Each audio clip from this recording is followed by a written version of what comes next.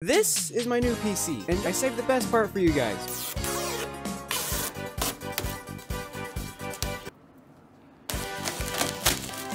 Now, not only was that very satisfying, but the great thing about a new computer is that it actually runs my editing software without lagging. You see, for like the last 2.5 years, I've been editing on a laptop. And don't get me wrong, the laptop could do it, but it wasn't happy editing. I was basically maxing out its capabilities, and yeah, it wasn't a lot of fun. And that's kind of what led me to getting a PC. Now, I could make this video talking about specs and stuff, but let's be honest, that would be boring. So I'm just going to end up making this a boring video about how I got into building PCs and how I learned how to. Because being the somewhat cheapskate I am, I wasn't going to pay like $150 for someone to pre-build a PC for me. I'd rather just try and figure it out on my own. How hard could it be? There's hundreds of videos on YouTube. And so that's exactly where I started. I started just looking up videos on YouTube because that's kind of how I got into keyboards. That's kind of how I learned a little bit about monitors. And that's when I stumbled across this YouTube channel called Nzxt. Now, he's a pretty big channel, and I'm sure at least some of you guys have already heard of him. But it was really helpful to watch his channel when you don't know anything about computers,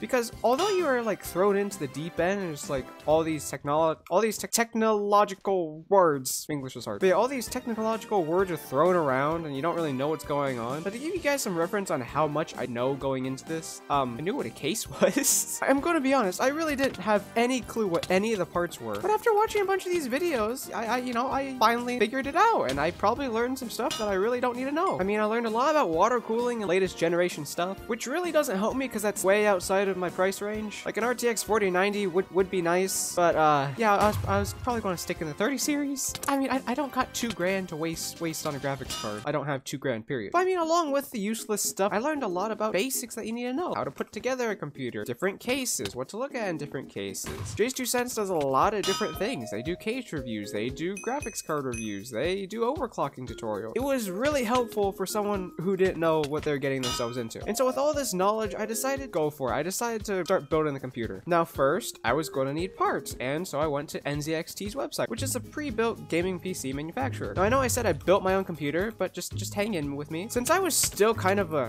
computer noob, I decided it was probably safe to base my parts around pre-built computers. I thought was a pretty smart idea, and it ended up being a pretty good idea. I got a pretty good idea of what parts I wanted in my computer, and you can find a whole spec sheet in the description. Yeah, I got a pretty good idea of what I wanted in my computer, and I just ordered them off Amazon. Turns out Amazon has like a lot of really good deals. They might not have it right now, but like 2 months ago was a really good time to look for parts, or at least in my opinion it was.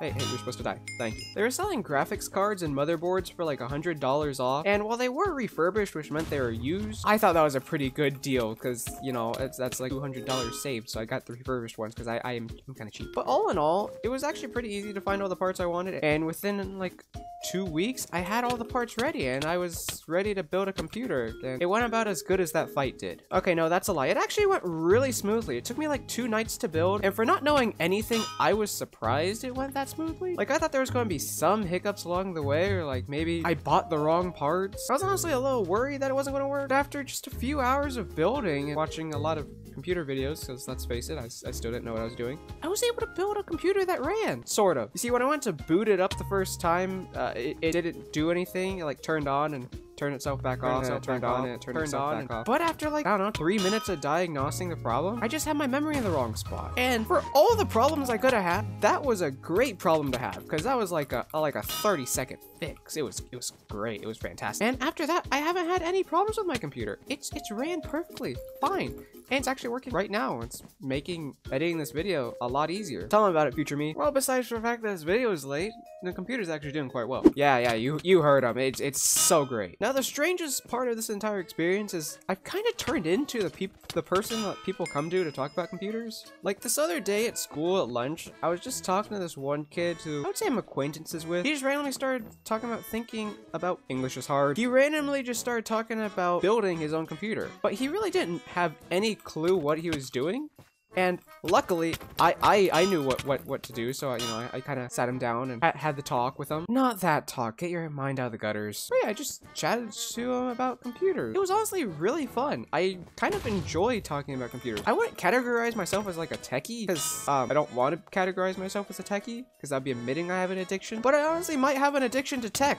Like, I really enjoyed building my computer, and for fun, I've honestly considered taking my computer apart and putting it back together again. It was a lot of fun. And, I mean, if you haven't seen my previous videos, you already know I'm addicted to keyboard, and this is just another thing to add to the list of addictions, which I think it's a bad sign that my addictions are getting more and more expensive.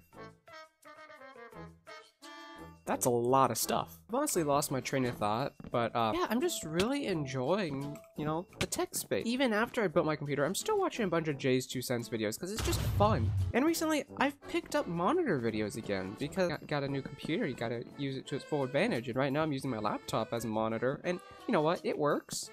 There's no bed there. It works, but maybe I want to look into getting another monitor, so it may not be the best thing in the world to enjoy the tech space, but at least I'm having fun with it, and that's all that matters, I guess. There's not really a moral to the story. My final. Yeah, there's not really a moral to the story, but if you want to see my addiction about keyboards, you should watch this video here, because, yeah, keyboards. They're pretty fun.